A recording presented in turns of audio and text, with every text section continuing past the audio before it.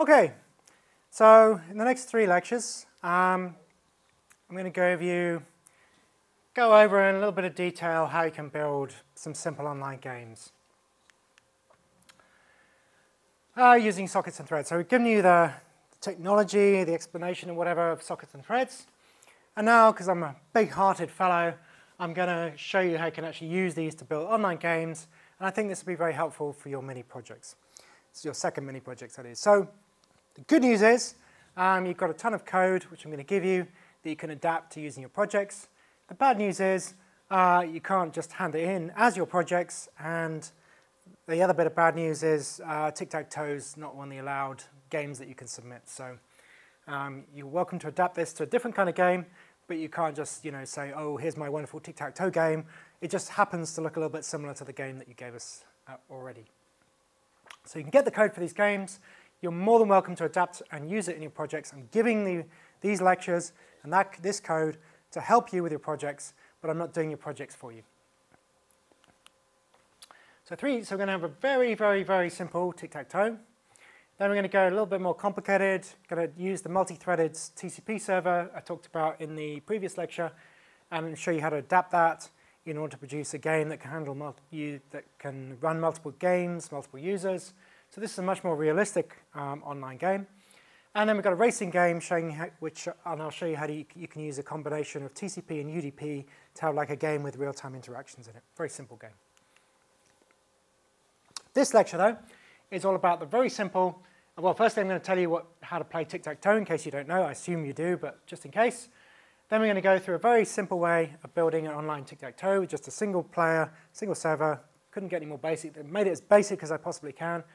And then I'm going to talk a little bit about how you can test, debug, and do the documentation for your projects, which is essential for any stuff in computer science. Okay, tic-tac-toe. Now imagine you play tic-tac-toe as a kid. Perhaps you're lined up for the annual tic-tac-toe championships as we speak. It's pretty basic. You've got a 3x3 board. Looks like that. One player's naught. The other player is cross. That's like their mark. And the players take turns to add a naught or a cross to the board. And the first player with a line of noughts or crosses wins. So here we have the board. And so the first player, let's suppose they're a cross. So they choose to put their cross there. Second player, well, they've got a plan, so they put their naught in the middle. The second player decides to go there. And the other player is not paying attention. Maybe they're chewing their pencil, looking out the window, whatever. So they decide, oh yeah, maybe I'll head for there. So let's put one up there. And the first player, comes in with a definitive cross. They make their mark, and they win their game. So the second player the naught player should have paid more attention, really. So it's an extremely exciting game. Fun for all the family and all that. And I think there's some way of winning. You can either win or draw if you go first. And I can't remember. I think it's maybe a corner, and maybe if you go there in your second move, something like that. I can't remember the details. Anyway, that's tic-tac-toe. So now I'll show you how you can build an online game that enables 2 people on 2 separate computers to play online tic-tac-toe. The point of this is that I'm giving you a framework that you can then adapt in order to play different board games. So if you're struggling with your mini projects, you really don't know where to start, then this is the place to start. You say, well, look, let's try and understand this simple tic-tac-toe code, and then let's think of a board game that we can adapt it for, snakes and ladders, Scrabble, whatever. You can use exactly the same approach with a more complex game. The main thing you have to change is the board class, which I'm going to talk about in a second. So I'll give you a demo of this. So get things started.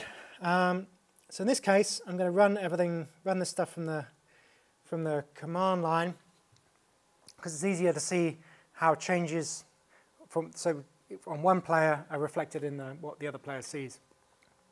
I'll explain how you do this in a second. So we've got player 1, and we're just going to start player 1. I think that's right.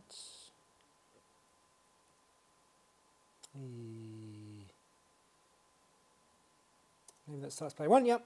So that's player 1 started. And then we start player 2. Maybe that's it. Yep. So here we're playing the game. So player 1's the server. So it's waiting for player 2 to connect. Player 2 is connecting to player 1. And then turns out the player 1 is the cross. So it displays the board. This is my rudimentary way in which I display the board. And I enter numbers by the next mark by entering 2 numbers corresponds to the board position. So this is board position 0, 1, 2 on the x-axis and 0, 1, 2. So let's say I want to enter 0, 0. So I just type 0 space 0, press return. So that enters across at this position of the board, and then the board's sent to player 2. And so they see what player 1 has entered and decides to make their mark. So maybe, let's suppose they go 1 space 0. Has that worked? No, because I'm in the wrong console. So now space 1 space 0. It's got lousy error correction. Right, here we go. So now the 0 player has entered their mark here, 1, 0. Now it's the crosses player, so let's suppose they go 0, 1, 0, 1. So there you go, they're edging down. It's getting exciting now. So there's two in a line, the crosses. So the 0 player better act soon or they can lose the game. But unfortunately, the 0 player, yet again, is not very talented at this. So they're going to type 2, 0. So they're sort of doing something a bit random. They've added an extra 0 there. And now it's the crosses player turn. So then they decide, well, aha, I can win this. Let's go for it, folks. So they type 0, 2, and the game's over. Dear me, this player's lost, this player's won because they've got three crosses in a row. So this is the game, and this is how it's played. Okay, so let's go back to the slides. I'll explain how to build this. So we've got an interface called constants. I use that in pretty much all the examples. And then we've got 3 classes. It's dead simple. We've got a board class, a player and 2 player classes. So the constants interface is it's a very easy way. This is a very easy way of defining of sharing fixed variables with multiple classes in a program. So these are all final variables that have certain fixed values that don't change at all throughout the entire program. So you could possibly have done this with statics, but this is just easier because you implement the interface and then you have instant access to all of these variables. You can just use them in the code. So we've got like the IP address, port, and then instead of using the chars, which are fraught with problems, I have like defined naught and defined cross, and a blank for these are the marks that we have on the board. And then if to use that interface, I just say player 1 implements constants, so it's much easier than if I want to use the actual variables. I can just do so straight away. So then we have then we've got the board class. Now, in your mini projects, this board class, if you're doing a board game, will be the core of what you do in your projects because it's got all the functionality for playing the game, and then all you have to do is decide how you're going to share or update this board between the different players. So in my case, I've got a board that represents the tic-tac-toe board, and I've got methods that add crosses, etc. And what I've decided to do on this simple implementation is make the board serializable so that I can send that board between players. So player 1 sees the board, the class, makes changes to that class, that object, sends it off to player 2. Player 2 changes the object, sends it back to player 1, and so on and so forth. So the board itself is passed between the players, and the players make their changes to that board. So it's just like having a bit of paper in real life. In the more advanced version, I'm going to talk about in the next lecture, then they actually give me 3 copies of the board. I'm going to use messages to update the state of the board. In this simple example, we're just going to pass the board around. So this is our board class. It's implementing constants, so we can use all the variables and constants, and it implements serializable so that we can pass it, so we can send it across a socket, send it between computers using sockets. And the board itself is represented by just a simple 2-dimensional char array, and then we've got various booleans to represent whether the game's over, who's won, this kind of stuff. And then, yeah, serializable, and then a bunch of methods to actually play the game, so we can add a cross to the board, add a naught to the board with various bits of error checking, like board full, game over, get mark, get player 1 mark, get winner, is draw, is winner, all this kind of stuff. You're going to have a little look to add this if you want to understand it properly, but they're just methods for playing the game of tic-tac-toe. And we include a print method, so you saw the delightful graphics that I produced there, very sophisticated, so that's what's being output by the print method. And then we've got a couple of, these are all the public methods that any class can access, and then a couple of utility methods for checking 3 matching tokens, like vertical, horizontal lines, and update game status to check whether the game's been won. So the players enter the naught or cross, and then the board will check to see if one of the players has won or not. So that's the board. That's the core functionality, and that's what you have. Once you've got your board sorted, the rest of your project will be easy. Easy-ish. Now we've got player 1 and player 2. So there's no sophistication here. We have one player, which is player 1 is the server, just like the very simple socket examples I gave you. The player 1 sort of listens for connection. Then it randomly decides whether it's a naught or a cross. I think it's not random enough, frankly. And it starts the game if it's a cross. And then player 2 is just a client, connects to the server, and it waits to receive the board from player 1. And this board will either have the mark if player 1 is the cross, or no mark if it's a naught. So here's player 1. Again, it's implementing constants here. It's got a board, reference to the board, socket input stream, socket output stream, and a scanner to read the user input. And a bunch of methods to check the board, make a move, send the board and receive the board and print the result. Playing the games where the main action happens. So we create a new board, create a scanner to read user input, and it says waiting for player 2 to connect. It does all the sockety stuff and a blocking call for waiting for the second player. Once player 2 is connected, we obtain the object input stream, object output stream, and then we've actually got to start the gameplay. So this is like the randomly selecting whether it's a naught or a cross, and decides whether it's a naught or cross. If it's a cross, it makes the first move. So make move, and then once it's made a move, it puts a cross or a naught on the board. It sends the board to the other player. And then this is the sort of loop within player 1. So once it's sent the board off, it then sits in this method, waiting until the game's over. It's receiving a board from the other player, makes a move on the board, and sends the board back to the other player. And this is the sort of output you get, as I said, with the gameplay that I showed you. So say in NetBeans, you can do the usual stuff of running player 1 and then running player 2. But it's much easier, as I showed you, to run it from the command line, because then you can see the changes to the two players as they happen. So in this case, you change to you've got your project. Your project will have a build directory. The build directory will have a classes directory. So you change to project directory, build directory, classes directory. And if you type list or whatever, you'll see the packages that have been compiled. And one of these, if you're using my code, will be simple tic-tac-toe. And so you type Java, the package name, dot the class name. That's how you run the classes within the command line. So I'll just show you. I won't bother with the game again because it was a bit too exciting. But I'll show you how just show you how to run it from the command line. So here we have, I don't know if you can see this. It's a bit of a small window, but probably can't see it very well. Yep. Okay. So here we go. So this for me is D, OneDrive, bloody blah, blah, game architecture, build classes. That's the directory, and we're in the right directory. And before we do that, actually, let's type. I'll show you the packages. So we've got all these different packages. So we've got racing game, and here we've got simple tic-tac-toe. So to start player 1, we type Java simple tic-tac-toe dot player 1, and then that launches that and waits for player 2. And do the same one with player 2 in the other command line, and then we can play it from the command line rather than playing it within NetBeans. NetBeans is the same idea, right? We just right-click if it's not running. If it's running, we get a socket error.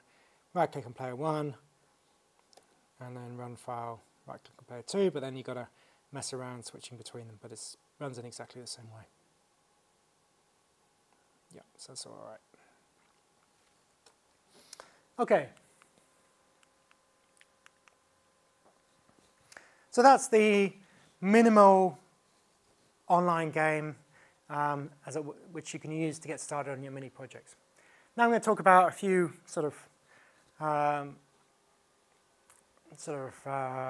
to give you some useful stuff on how to debug your projects, handle errors and handle errors in them. So you must have a systematic approach to error handling. You know, if you're even with a simple tic-tac-toe game, things are going to go wrong, you know, and you won't necessarily know what's going wrong. You know, in the example that I gave you, if I type in the numbers wrong, if I type in a letter, maybe I check that, maybe I don't. There's pretty rubbish error handling in it. But you really need a much more systematic approach to error handling. And the way I like to handle errors are exceptions. It makes much more sense to throw an exception than to try and do something very specific within your code that tries to handle the error. Most times, you want to throw an exception, and then that leaves it to a higher level class, the class that invoked the method, to deal with the actual problem. So if something goes wrong in your code, you don't know how to handle it, throw an exception. Then the exception is propagated upwards, most likely until it reaches the run loop, in which case you can have a try-catch block, and you just say something horrible went wrong, and then you can print the stack of the classes that threw the exception. So here we have a little bit of an example of that. So we have a method here, do something. It's got a try-catch block, and it's calling this method do something tricky. Do something tricky declares that it throws an exception, and it's calling something do something really tricky, and do something really tricky is also throwing an exception, and all it does is throw an exception. So we can call do something tricky because we've got this in a try-catch block, and do something tricky is the sort of thing that throws an exception. So in order to use this method at all, in a method that doesn't throw an exception, we have to have a try-catch block around it. And so we're calling do something tricky. That's calling something doing really tricky, and that declares that it's throwing an exception. So it's not a problem that's calling another method that's throwing an exception. And then that itself is throwing the exceptions. So this is throwing the exception, and that calls this is to throw the exception. This throws an exception, and then that's caught in this catch block here. So we might be like way down the code doing something very specific like reading input, and so it makes much easier to just throw the exception here, and then higher up in the code we can then try and analyze what went wrong and do something about it. So input validation I did sloppily in the example code, so don't learn from the input validation in the example code. You need to check the input of play extremely carefully. It's less of a problem with if you've got a JavaFX input interface, but you know, I've got like, you know, is the X position in range, you know, this kind of stuff. But you need something much more sophisticated. So input validation is a really important place to look at for your error handling. Now I'm just going to say a little bit about how you could test your code, debug it, and write the documentation. So as you know, these are groups that have of people who have different abilities, some of whom will be good at programming, some not. So if you're less keen on programming, one way in which you can contribute to the project is through the testing and documentation. Because you need to test the project in lots of different ways, and with a code running across multiple computers, it's much easier to do the testing if you've got 2 people or 3 people to do it. You need to say, you know, what happens if the player enters the wrong information, etc., etc., etc. It's going to be much easier to do the testing if you work as a team. Now, testing and debugging kind of go together. So, you know, when I started doing Java programming, most often I just use system.out.println to output information and track the progress of the program. Works okay, but after a while, it takes quite a lot of typing, and you know, if it's tricky. You put lots of debugging information in, and if you put too much in, you just get overloaded with information. It's often quicker and easier to use a debugger. So NetBeans has a very nice debugger built into it, and it's going to be very useful for figuring out what's going on. You can do all this kind of amazing stuff. You can step through the code. You can see the status of the variables. You can see where the program's crashing, all kinds of stuff. It's only really good for debugging one thread at a time, so if you're doing a complex multi-threaded application, you might end up using system.out.println more than you use a debugger. Or you can debug a single thread, but because the interdependencies of the threads can be a bit tricky. So to use a debugger, use this button here. Instead of running it with play, you run it with this like debugging sign, and you put breakpoints in the code, and the code will, as the program runs, it'll stop on these breakpoints, and then you can choose to execute, like go line by line. You can like step into methods, you can step out of methods and view the variables and so on. It's an incredibly powerful way of seeing what's going on in your program and fixing it. So I'll just show you how to use a debugger very quickly. It's not a comprehensive, so where we got debug demo. I think I include that with the, don't know if I include that with your code. It might have been a bit extreme. Okay, so what this is, we've got a couple of variables like a string, a name, and a number, and then we've got like a it's modifying these variables, like changing the name, adding a couple of things to the name, and then we've got a number, and then we've got calling this method increase number, and this method increase number is just adding some numbers to the number. So these are the variables in our program which we can monitor, and this is the code that's modifying these variables. So what I'm going to do first is add a breakpoint. So click on the code like that. What I've added is a breakpoint, which means that when I run this under debugging mode, it's going to have a breakpoint. Now, in this case, I can't click this handy debug button because there's lots of main methods in this code. But what I can do is I right-click on the code and select debug file. So this is very nice. So what you can see is it's stopped here, stopped at the breakpoint that I specified. And here we can see the variables. So down here we have the name variable, which is currently null because we haven't initialized it yet, and the number variable, which is currently 0. Now at the top here we have various things. We have a previous occurrence. Where are we going here?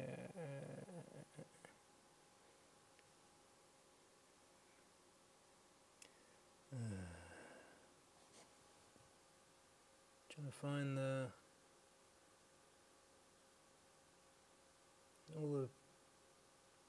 oh yeah, there we go. Sorry, everything's a bit compressed, right? So we've got step over. These are the sort of crucial debugging bits. So we've got step over, step into, step out.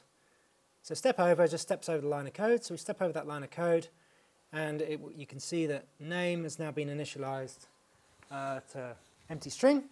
Next line of code puts David into that string, so we'll step over that, and now you can see that the string's changed to David.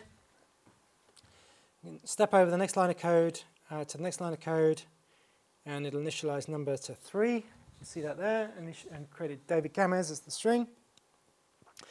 And what I'll do here is I'll step into this function instead of stepping over it, and that pulls me into this function I've just called, this method I've just called, increasing the number, and then I can like step over these, and you have to, you can see the variables changing again, so now it's become 10. And what I can do is step over it again, or I can actually step out of that function, that method, and you can see that it's now run through these, and we step back out of that method, and now we're up there again. So you can see that we can see exactly what's going on with our variables, and we can step through the code and watching it as it runs in a sort of, and we can control its execution. So it's extremely useful for doing lots of debugging stuff, for understanding what's going on and what's changing the variables, because I could have wasted a lot of time writing system.out println number after each of these calls, or system.out println name. But in this case, I can just see it there. All I have to do is press a different button to run it, and all the information's there. All right, so we'll stop that. Okay.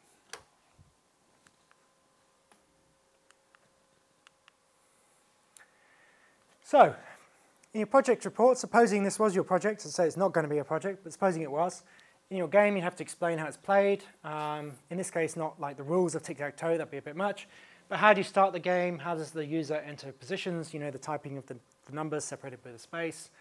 Talk a little bit about the classes, maybe have a table for that with a brief summary of what they do, and maybe screenshot or command line output of the clients and server, not screenshots or of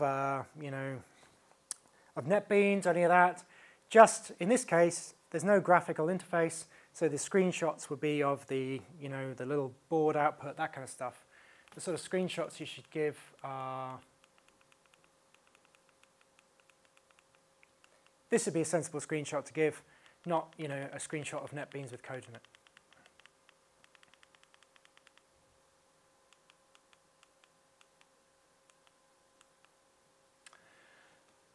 So please, no screenshots of code in your project report. I've given you all the example code for this little example on the course website. And there's an online version of tic-tac-toe with graphics described in this book. Okay, so it's just a quick demo I've knocked up to give you some ideas about how to do your second mini projects. It's full of limitations. It's quite rubbish, really. Different ways of implementing it. As I said, in this case, I passed the board around because that seemed conceptually the easiest thing to do than sending a message class and using the message class to update the board. In the next example I give you, there'll be 3 copies of the message class, 3 copies of the board, and message will be used to update the board. There's no obligation whatsoever to use this code in your project. It's purely an example to get you started on your projects. If you've got better ideas, different things you want to do, that's absolutely fine. I provided this code for you to adapt and use, but I haven't done your project, right? Don't hand this code in at the beginning of the summer term and say, here's my project, because there's 0 marks for a tic-tac-toe game. So if you're wasting your time there, if you use this code, I'm expecting to see signs you've adapted it for your own game, okay? It's not your project, it's a starting point for your project. So, this lecture I've explained how you can create a simple online board game using sockets. No threads in this case, but that's, you know, and its rubbish functionality is derived from the fact that it's so rigid. I'd never use this way in practice. I'd use something a bit more like the next example, in which I'll explain how you can use threads to create a much more flexible online tic-tac-toe game.